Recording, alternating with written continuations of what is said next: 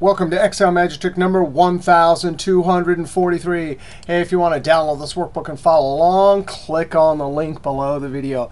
Hey, actually, we've already done this exact task a few times. We have this huge data set, and we need to transform it into a much smaller data set. Over here on the notes sheet, we already did this in Mr. Excel, Excel is Fun, trick number 74. There we did advanced filter and Power Query.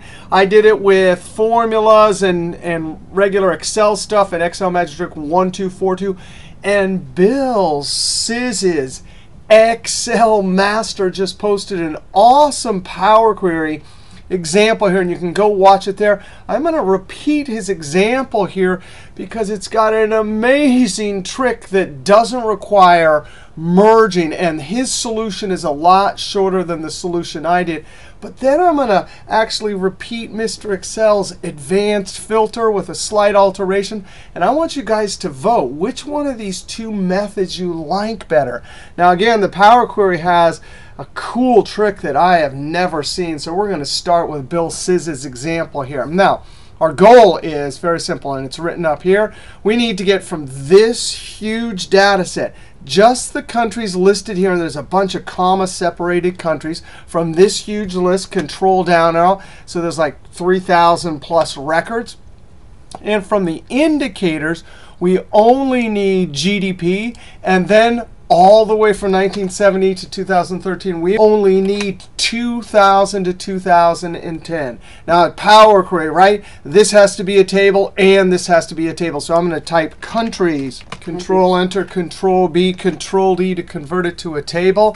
Enter Alt-J-T-A to jump up to Table Tool Designs and name this. Countries table, and enter. Now Control-T, enter, Alt-J-T-A, and I'm going to call this one up here Start GDP table, and enter. Now we have these two tables, and watch this. In the video I did, we used the merge feature, but we're going to add this Power Query and from table. By the way, there is a keyboard, and I use it sometimes. It's Alt-Y1-Y-A. Now that is a terribly long keyboard. That's why probably most of us don't use it.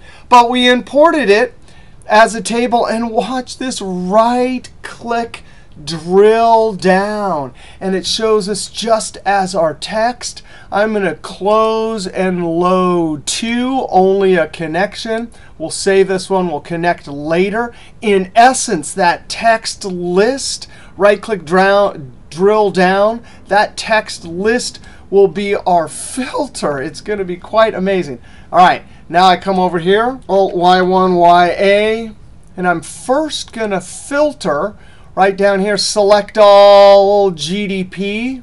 Actually, Bill Szysz searched for GDP and got it that way, but I'm going to click OK. Now, I only want some of the columns, right? I'm going to click country, and watch this. I'm going to scroll over, and when I see 2000, right here, I'm holding Control and clicking to highlight columns not next to each other. Now I'm going to scroll over to 2010, holding Shift. I highlight all of those.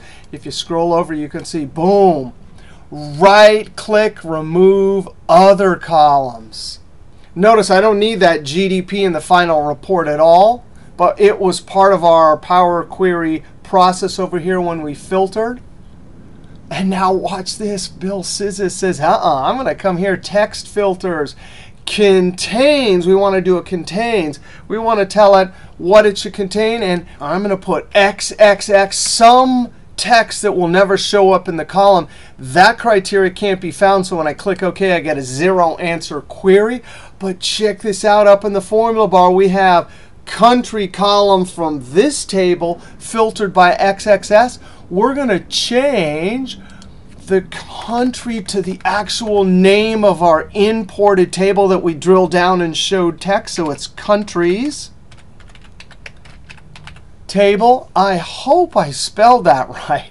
Oh, man, you can click over here. Countries table. I think I got it right. And now we're going to say, in place of the XXX, we want the column from this table in square brackets, country, end square bracket, And when I hit Enter, one more parentheses and Enter, and there it is. Now I can close and load to. I'm going to put on a table on New Sheet, click Load.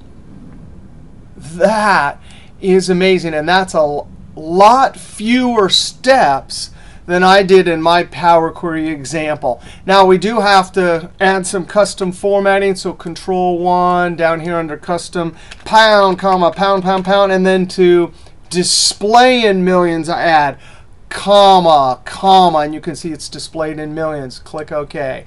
Now, of course, this is not a proper finished report. Right-click Insert, because we don't know what the units are, right?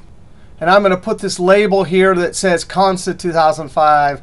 Prices US dollars shown in millions, all countries.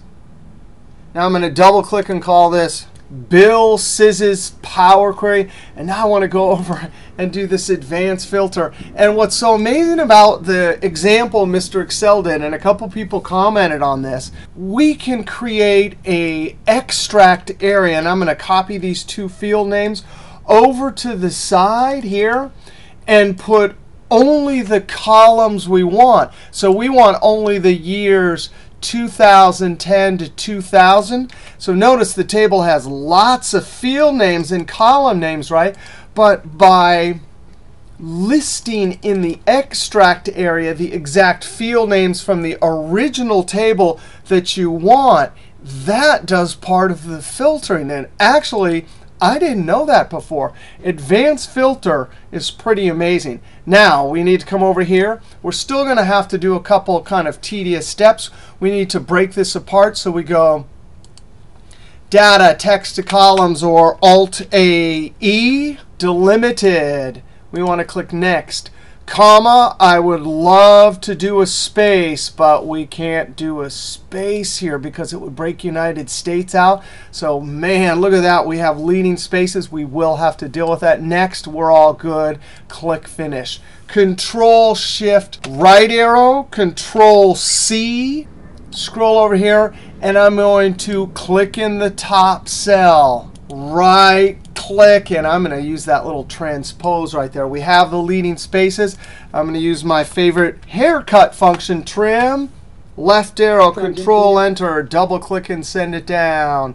And now that I already have it highlighted, I'm going to right click the edge and drag over. And when I let go of my right click, I say copy here as values only. Control Home.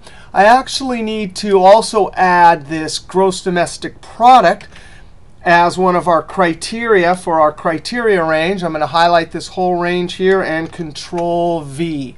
Now, it looks like there's a leading space there, but that is alignment.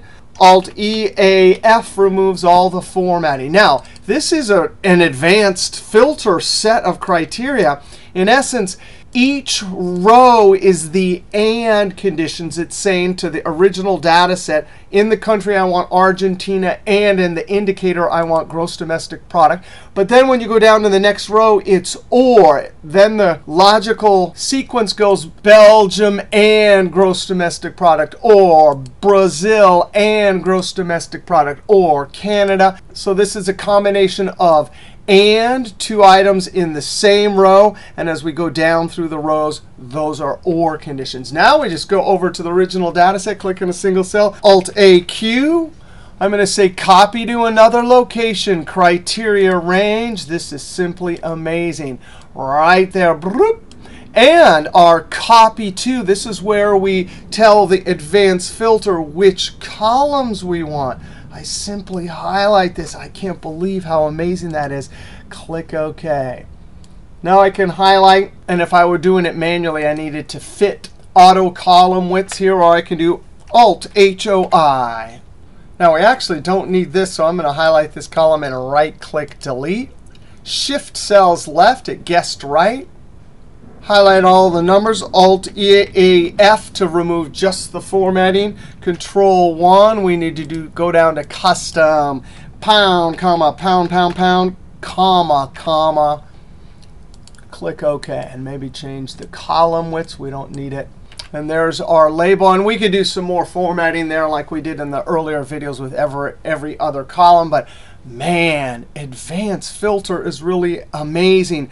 Over here, when we did our Power Query, we saw an amazing example of editing the contains formula to look at that drill down text column and point it to the country column. Oh, my heavens. I can't believe how cool it is to be hanging out on our online Excel team. Now, I want you to vote. Hey, in this particular situation, does it look like Power Query would be the most efficient way, or is it advanced filter? All right, we'll see you next trick.